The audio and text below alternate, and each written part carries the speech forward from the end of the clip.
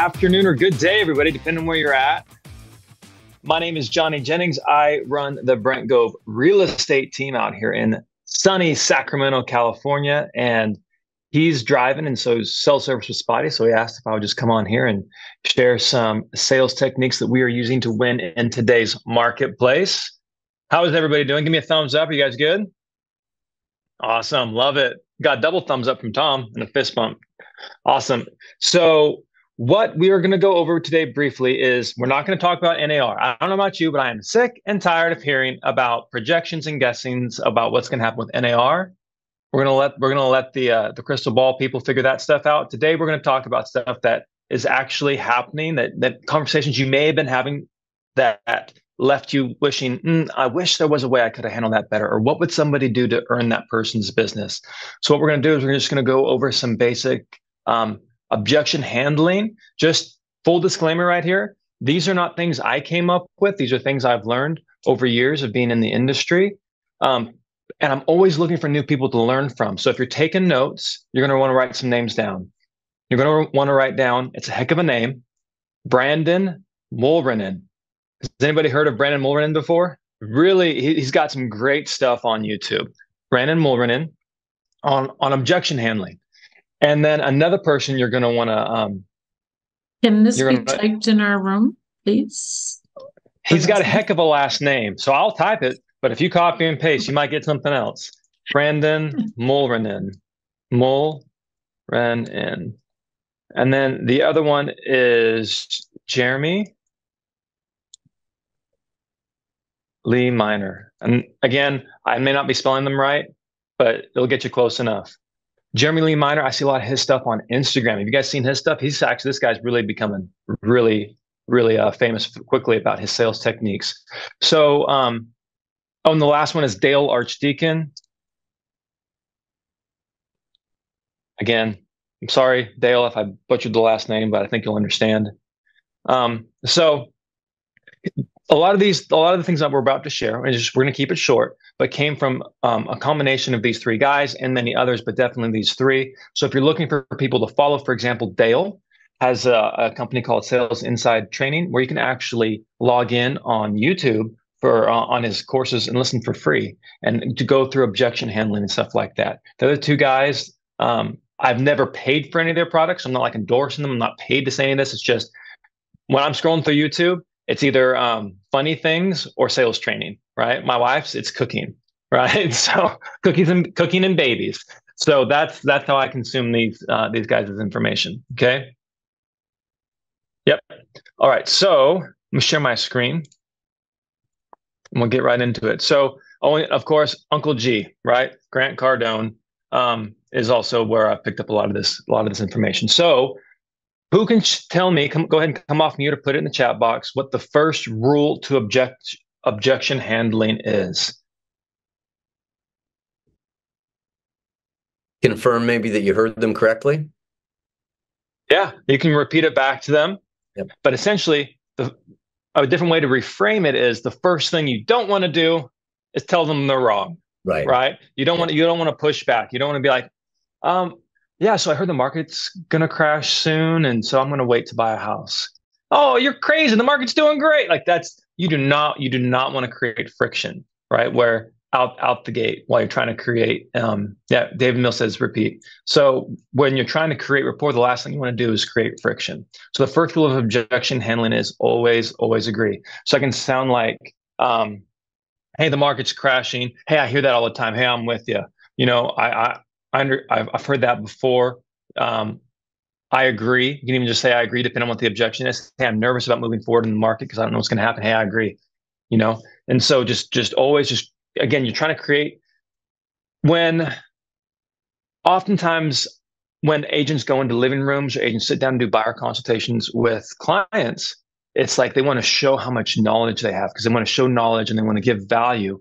But really, the people who succeed at a high level, like the Brent Goves, they sit down and they connect with them on an emotional level. And through that connection, they start building trust. And then once that trust is built, then they can start having more honest conversations about, hey, here's, what the pricing strategy might look like. Here's the range that we probably want to be in. So always agree. Okay. So objections that we're commonly hearing in the marketplace is Zillow says it's worth more. I need to think about it. It's not a good time.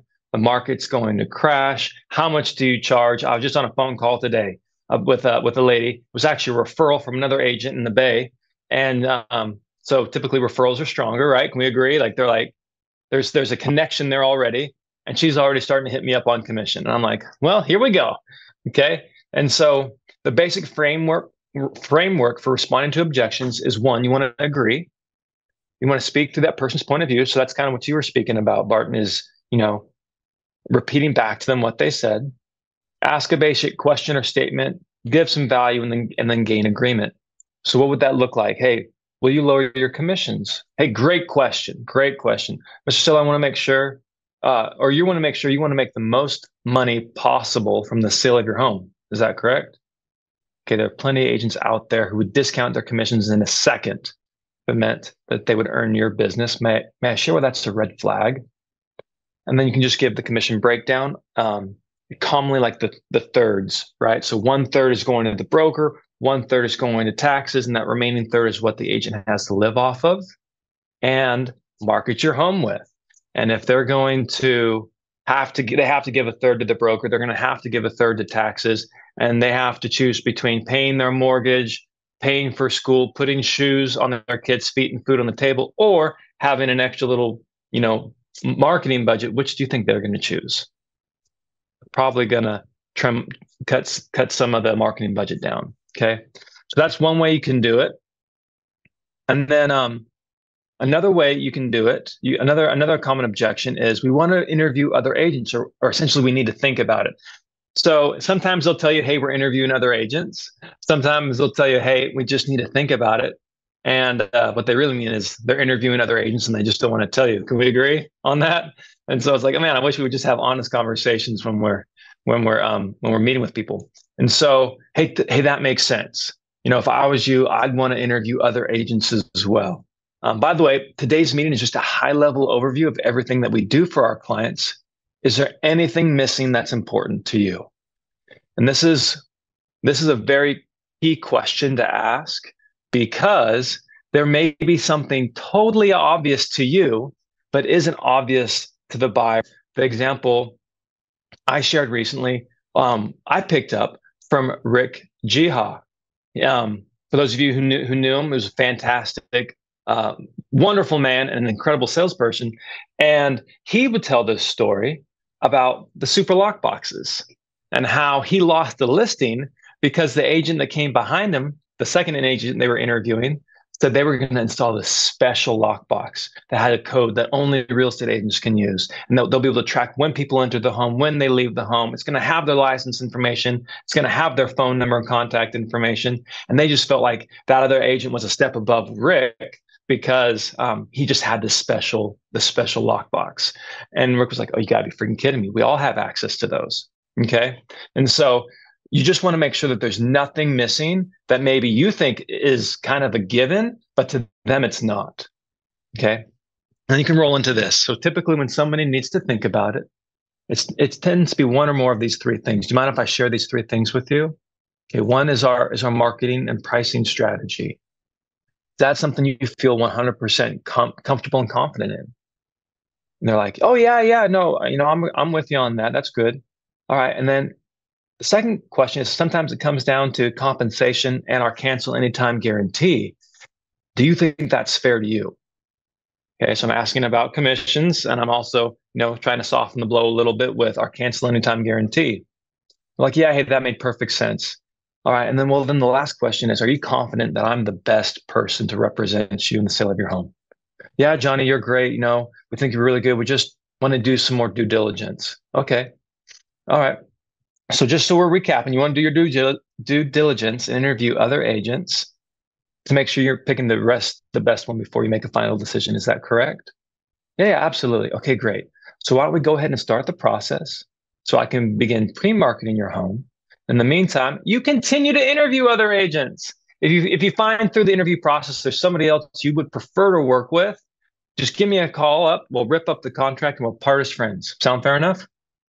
Right. And so you're just removing that friction and you're just pushing forward down the path of the sale. Are these two things, is this helpful? Have you picked up any gold nuggets?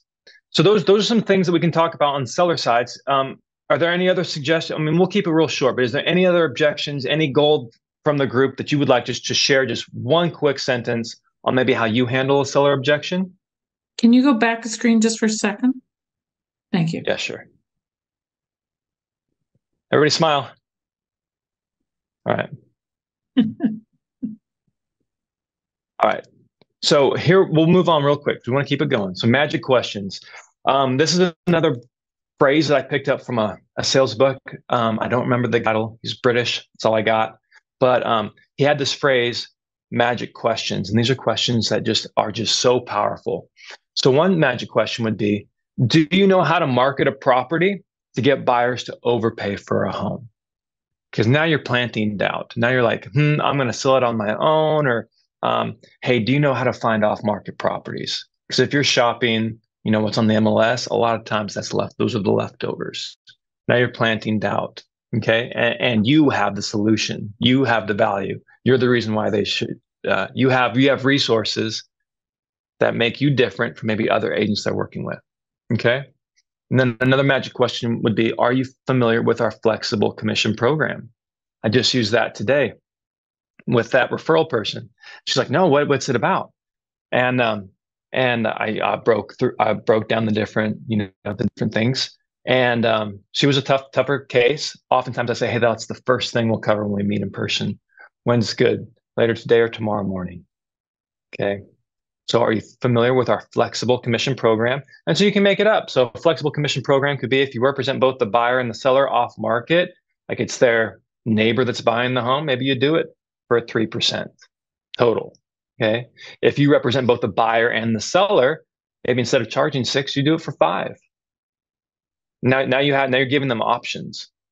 So there's a 3, there's a 5, there's the more common 6, and then maybe if you go a pre-owned home option, or maybe you're paying for some inspections up front, maybe you're putting a home warranty on the property, maybe you charge 7. Okay, so it's flexible. And then another magic question is, what is the other agent going to do for that reduced commission?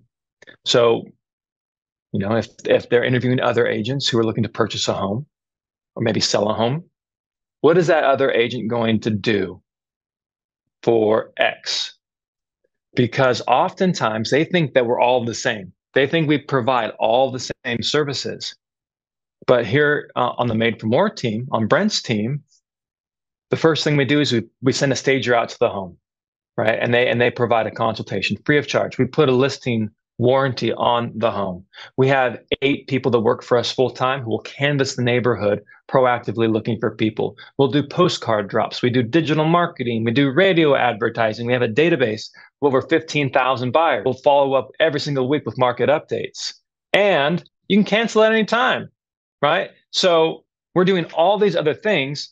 I do this. Somebody else may do something completely different, but in the customer's eyes, we're all doing the same thing. So we have to make sure, hey, what is that other agent going to do for X? So that way you understand and you can highlight the differences between yourself and that other person you're competing against. Does that make sense? Wonderful. And then you guys have just a couple more minutes. You have 5 more minutes. Okay. So a lot of those tend to, you can use them for both sellers and buyers, but they were leaning more towards the seller side. So for buyer objections, this is from Dale Archdeacon. This is where I learned this. You want to ask instead of why, like what's the benefit, what's important, or what's the advantage? Hey, you know what? We're gonna wait to make a move. We're gonna wait to buy the house. Hey, you know what?